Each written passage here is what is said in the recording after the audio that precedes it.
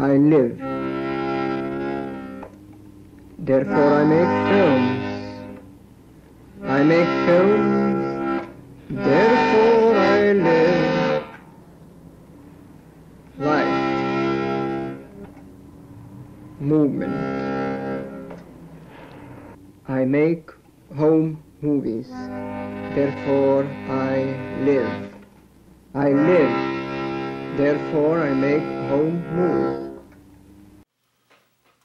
I always have my camera with me, and I never know when I will feel like, yeah, this is something what I want to record for myself. And I don't know what I will do with it, or will I ever do anything with it. Maybe it will just sit on the shelf. I grew up in a small farming village north of Lithuania, on the border of Latvia, Lithuania.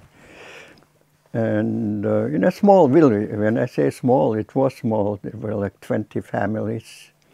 There was no electricity, no radios, of course, no television. And of course, water is from your own well.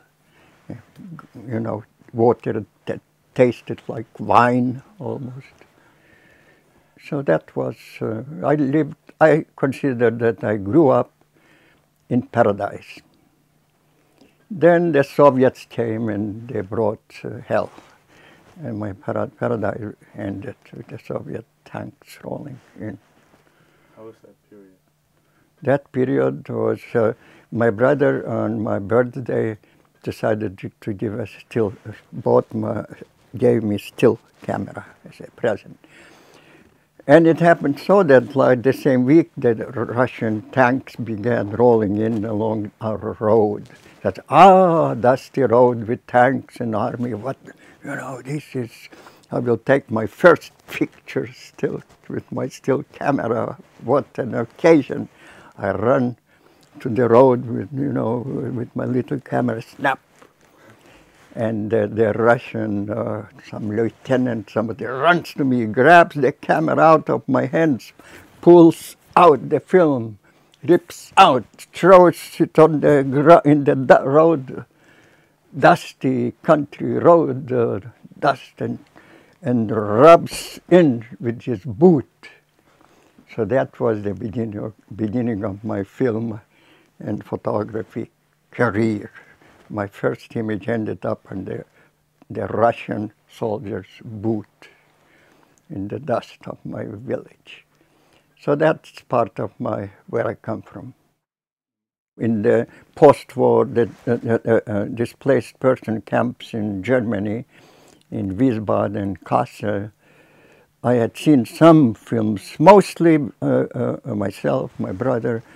We could see only what American army went through the American army, and they got already, they saw it and they did not want to see them anymore, so they dropped into those camps. And those were really very bad third, fourth rate movies. You couldn't see anything. But one day we saw the Houston's Treasures of Sierra Madre, which already we thought, there's something, you could do something in cinema. But it was not that serious until we came to New York. This is the only viewer in existence. There is they made this and they thought that people will be interested, filmmakers will be interested in it, but nobody was interested, so they gave it to me. But it's very gentle to film, and you can see it projects, it's upside down, somebody there. Maybe it's even me. United Nations Refugee Organization dropped us, began breaking up, getting rid of those camps and sending groups of people to Canada, Australia, and I was lucky, we were lucky that they sent us to United States. We're supposed to go to Chicago. And there was a job for us in a bakery. So if we would have gone to Chicago, we would have become great bakers.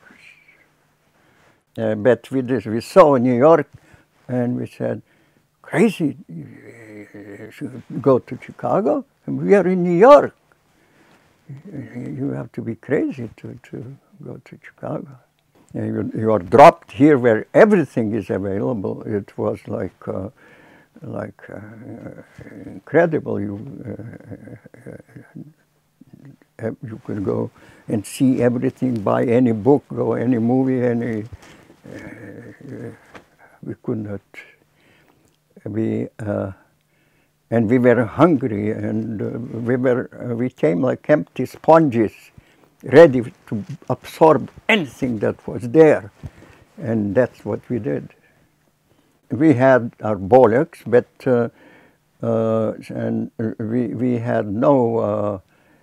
We still in our heads. We still were in that kind of mentality that cinema is Hollywood, because that's all we had heard. Until it took months, a couple of years, when we really discovered that there is that cinema is not just Hollywood. There are different varieties. We began seeing already even the early American avant-garde. There were discovered film societies in New York that cinema had other branches besides the Hollywood cinema. And that's where we began rethinking our, what we really fit, what we really want to do. We thought, okay, we will be going, try to get into Hollywood and make our big movies there, but meanwhile we have to practice and master the language of cinema, what a camera can do, all the tricks. So we kept filming, collecting some material, and time went, and then it's then that some years later I began looking at the footage that I had collected during those early years. It's then that I realized that footage was like keeping a diary, because those materials that I was filming was, from our real life. So I thought that's what I will do first, and that's what I did. That's how Walden became my first diary film.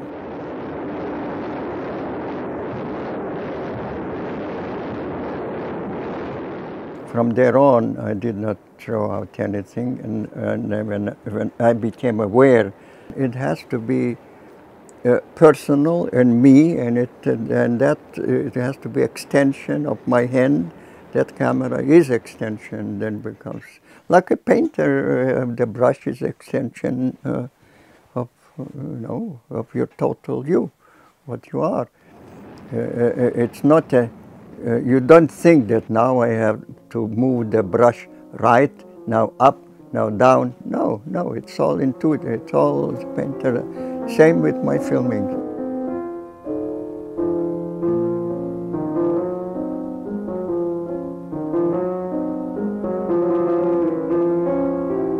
I have used up 4 bollexes before I went to video. It's an ideal because you have control frame by frame.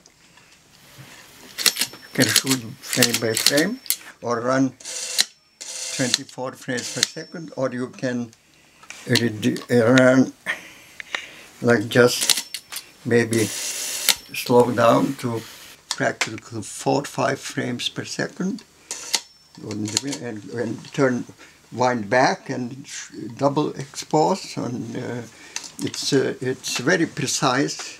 That's why I used Bolex. Lost. It begins really when we just arrived in New York. So it goes through a good 15 years period. And during that period, I was working on myself and changing, and there are different periods of my life, work and thinking, and ends already when I have already like a new family with new friends, with a new set of memories, and the film ends already. I am completely somewhere else. And I have like escaped the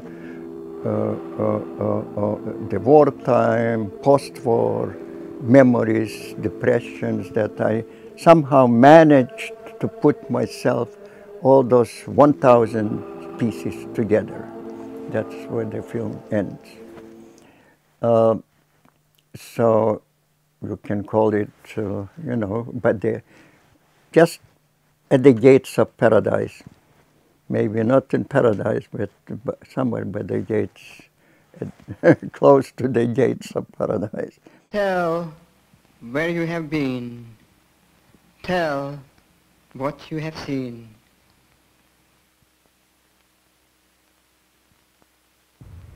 And tell the story of a man who never wanted to leave his home. As we were moving towards the 60s, we thought that we should get together, and maybe if we act as a group, then maybe it will be easier to finance our films. One thing that came out of it was creation of filmmakers cooperative, so that we created our own distribution center where we had complete control, and we could distribute, make available whatever we wanted, while all the other established film distributors did not take our films seriously. They did not want to distribute them. So we said, why don't we create our own cooperative kind of distribution center? And that's what we did. There were Shirley Clark, Lionel Rogerson, Robert Frank, Leslie, Emil D'Antonio, about 20 of us. It showed that you can make a film almost, we did not need a lot of money to make a film. And it was created at my loft, which was 414 Park Avenue South. So that Filmmakers Cooperative, my loft became hangout not only during the day, but also in the evenings of filmmakers, artists, poets of any kind. It was a very busy place. And there, that filmmakers used to bring their films that they shot like a day before to show to each other, and almost every evening something was going there. And so one of the people, and I did not know, I discovered like a month or two later, was Andy Warhol. I did not know him at all. There were people sitting, there were no chairs, people sitting on the floor, and he was there on the floor like everybody else. But then somebody said, you don't know Andy Warhol? He has been, in your loft, for months, and you don't know him? I said, I don't know him. So I was introduced to him, and that's how we met.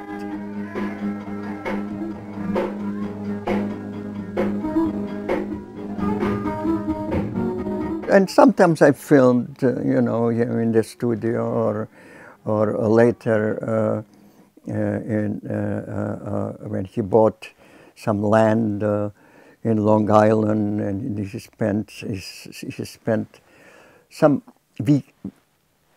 during the summer, many weekends he spent in Long Island. So I used to go there sometimes to stay also for for a week or two, and so I filmed him there, and through the years, and then I didn't, you know, just footage. It's a more personal, the way sort of when he was not surrounded by any of the, when he was usually just himself. So I strung it together, all those pieces together, and that was how the scenes from the life of Andy Warhol came into existence. Otherwise it would be still in pieces.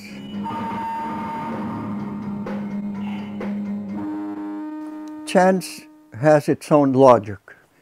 Chance, maybe improvisation, has stronger logic than anything that you could invent by your mind artificially, because it's out of your control. It works according to its own laws. And you just do it, you just follow it without thinking. You know, I never think. Film, tape, I'm just totally with it, with what's happening there. And chance is all part of it. Sometimes what you control and you impose, has nothing to do with the essence of what's really happening there. But if you are totally open and give yourself up to it, just to camera and what's there, submerge with it, and you just follow, then you catch something that is what's happening in the situation. I mean, there is certain selectivity of what I am attracted to film, to record, to tape, that I'm not attracted to anything that one could vaguely and maybe superficially refer as ugly or horrible or evil. Use any of those words. I'm more attracted to those situations, images, which again superficially one would describe as more happy events, happy situations. I grew up in a happy sort of family. That, of course, has an effect on me. But then, you know, after you go through, again, what I went through later, through 10 years of hell, then again, I don't want to, why should I represent and show in my movies any of the hell which we see already in life? There is so much of it going everywhere these days, that I want give people that if you something that you spend time with it, looking at it, it makes you, you know, it does something to you that is pleasant, not displeasant, or something that upsets you and you have bad dreams. Which most of what, if you watch television, you go through various channels for 1 hour, and I bet you will have bad, horrible dreams that night. So that's, I don't want that. Then they say, oh, you're an escapist. No, or you can call me a moralist.